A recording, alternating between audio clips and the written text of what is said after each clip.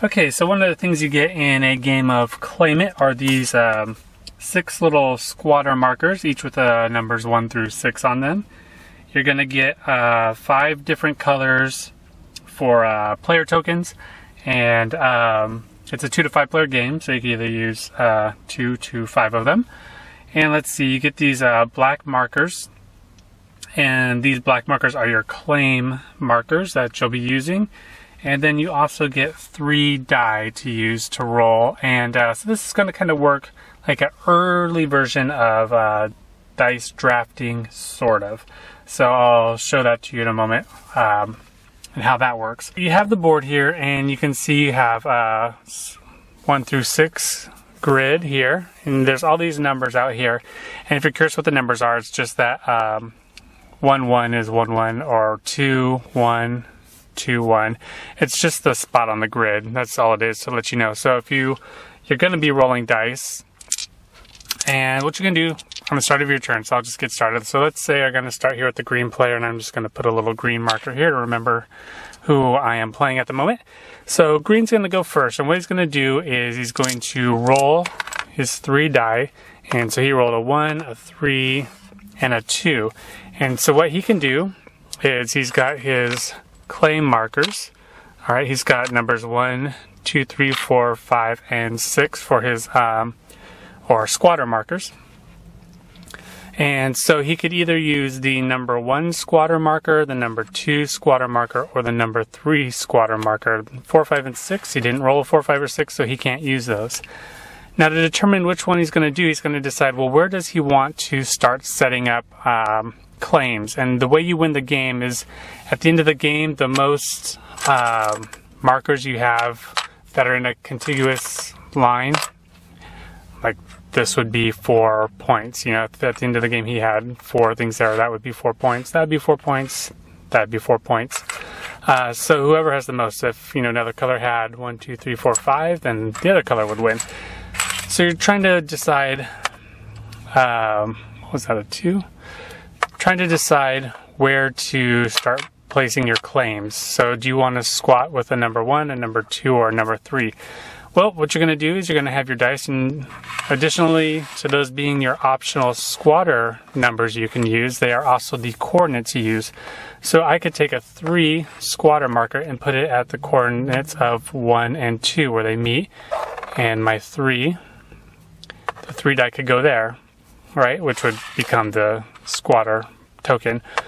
Or, he could go to the 1 spot there and the 2 spot there and make a 3 there. Or he could go 1, 3, where those come together, he could use the 2, all right, or 1, 3 here, and use the 2 where they come together there. It's up to him what he wants to do. So let's just say he goes at the, let's say he goes 2, 3, and so he's going to use the 1 squatter marker. All right, so he's potentially going to be squatting there, and there's a push your luck element to this, so we'll see. I'll show you how that works. So he's going to roll again, and now he has 4, 5, and 6. So that means these are the potential squatters he has to use, 4, 5, and 6. So one thing he might want to do is spread out in different spots of the board, because as other players come in, he might want to kind of have options to where he wants to build up. Or he might want to, hunker down in an area right away. The closest thing to 2, 3 would be 4, 5, which would mean he would place his 6 squatter marker there, or what have you. But let's just say he's going to do 6, 5, which leaves him with the 4 die to go there. So he's going to put a number 4 there. All right, so he has the 1 and the 4 used, so he's going to roll all 3 die again. All right, he rolled a 1, 3, and a 4. All right, so the 3 is still available, the 1 is not available, and the 4 is not available.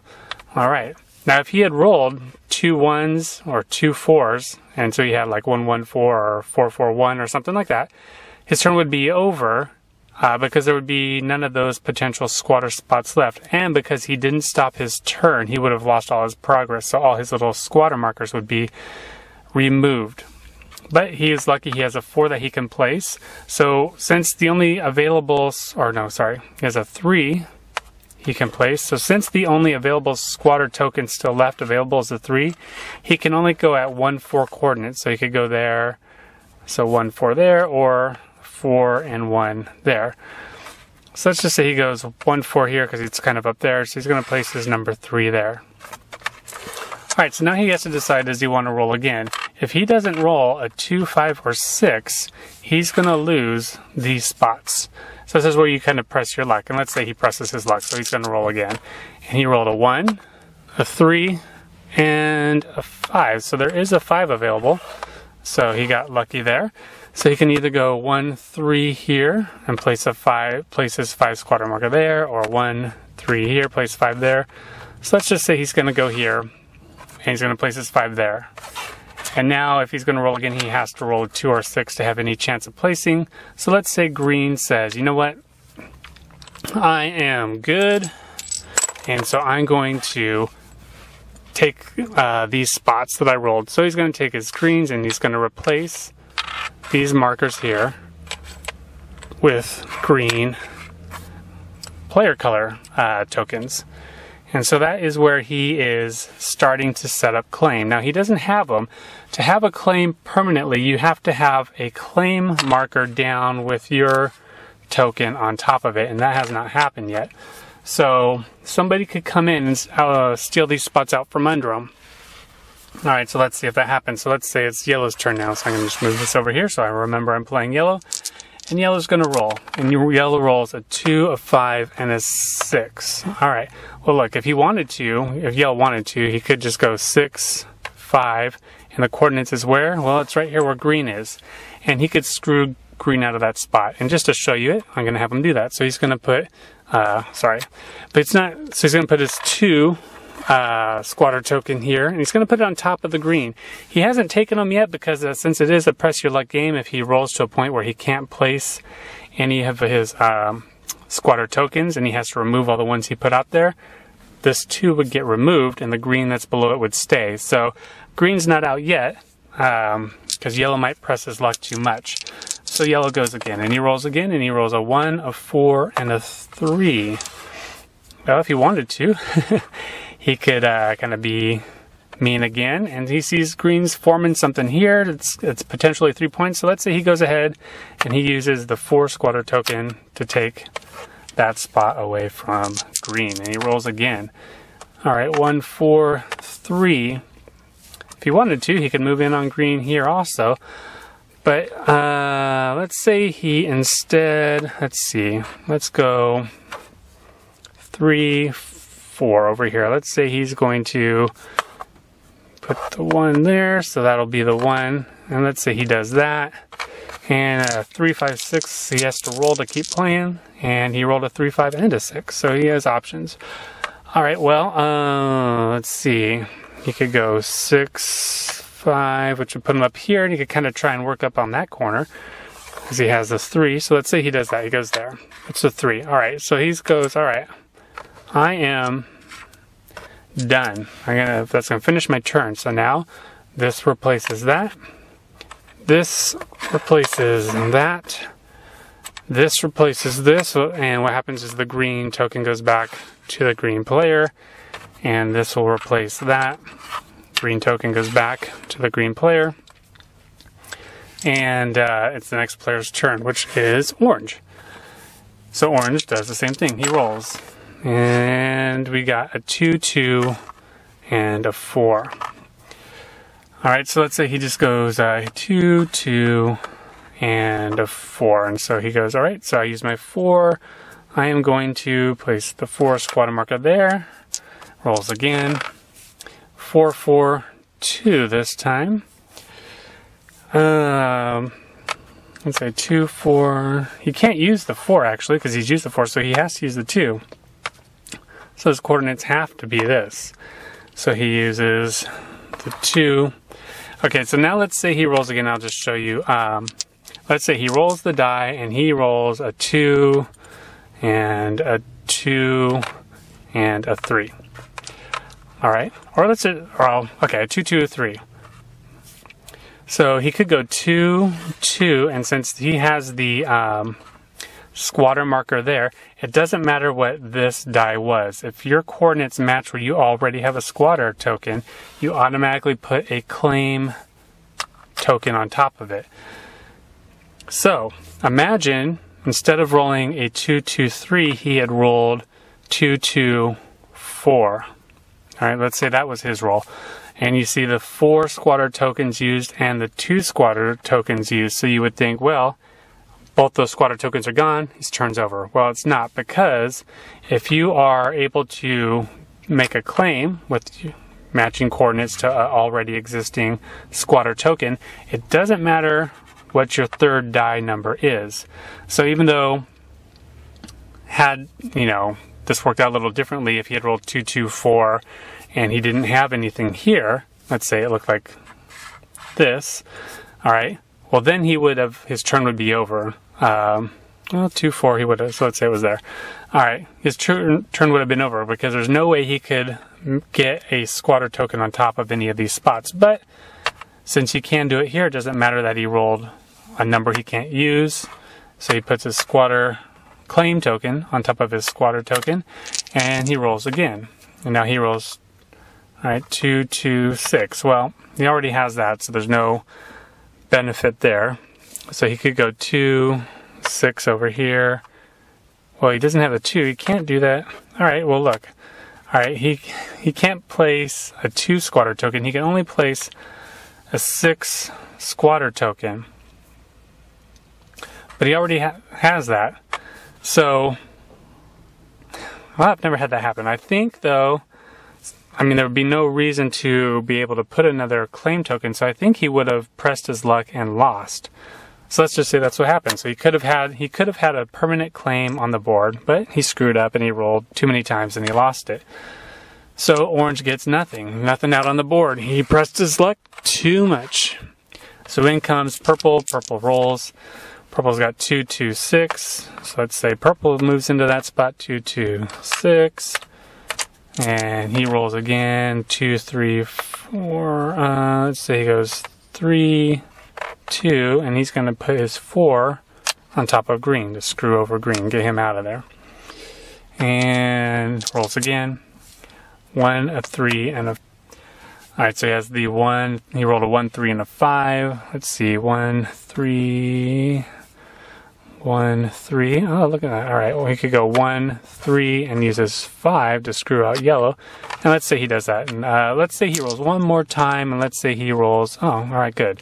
1, 3, that was a 3, 3, and he rolled a 4, which means he gets to put his squatter token there. And he goes, all right, that's it. I'm stopping. I don't want to lose my permanent spot. So he stops his roll, and he gets to put his token here. He gets to put a token here, and this will go back to green. He gets to put a token here.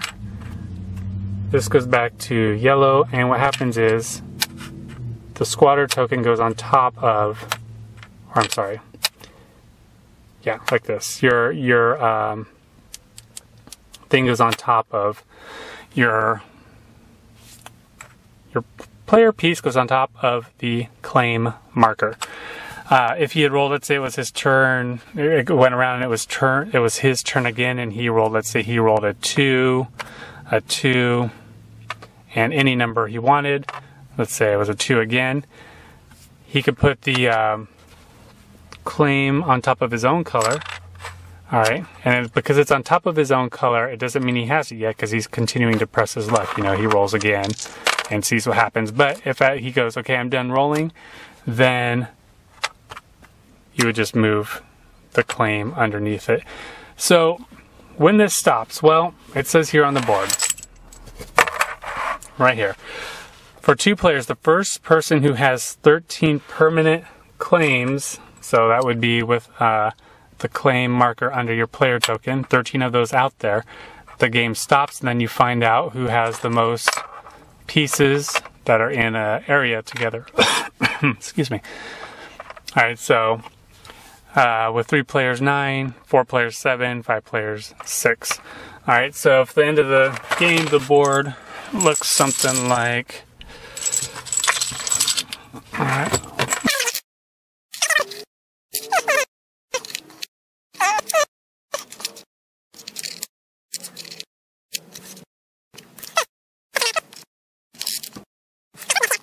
It's the end of the game and it looks like this here.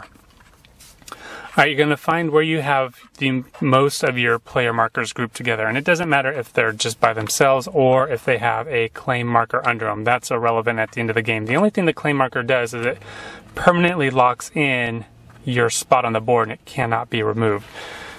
So yellow's biggest spot is here, 1, 2, 3, 4, 5 points. Green has 1, 2, 3, 4, 5, 6. Orange only has 2. Purple only has sections of 1. So green would win because he has 6 together, and that would be the end of the game, and green would win the game. All right, so that's Claim It. All right, hey everybody, so what do I think of Claim It? Well, I actually just bought this game to fill out my geek list of games that need a video, and this one needed a video, so I went and bought it. So I don't really play many Press Your Luck games. These little components here, the little plastic pieces, you know, they're pretty good quality.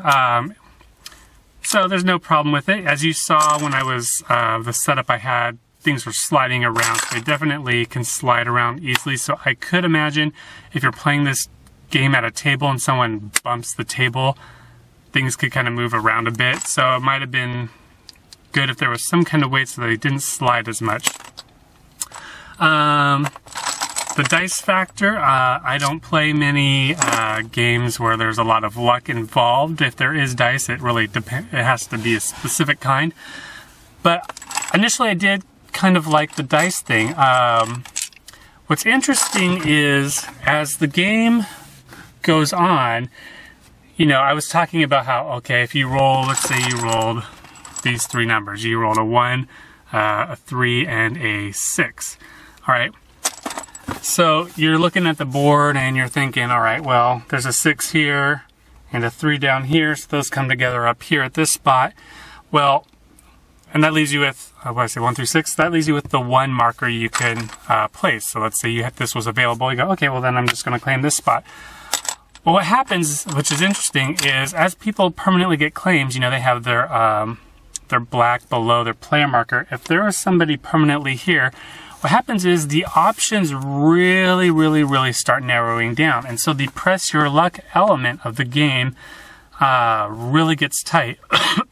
As there's more and more permanent spots where you can't kick someone off, you know, you only have so many coordinates you can get with 3 dice. Let's see, so you would have 1, 4, or 4, 1, so that's, you know, a set. You have 1, 6, or 6, 1, or you have 4, 6, 6, 4, so 2, 4, 6. You essentially have 6 potential spots you're going to be able to try and claim on the board. But if one of the numbers you roll is a squatter token spot that is you already used it, well then that just really limits your options from 6 down to 4. If 2 of them have been used, it eliminates down to we only have 2 options. And if those 2 options are permanent, are spots that already have permanent settlers on it, well then you're just out of luck. So it really is just a Press Your Luck game. So if Press Your Luck game interests you, well then there you go. This one might be one you might enjoy. It's pretty cheap. You know, it's not going for much money online, so maybe you could pick it up for $10 or something like that. Maybe a little filler game. I'm not sure how long it lasts. I'm sure you could look at the game, maybe 30 minutes or less for a game. And it's something I see that you could like just have sitting around if you're waiting for people to show up at the game group and you're just waiting for the real game to start. Something you can kind of do to fill the time is how I look at this. All right, so hope that was helpful.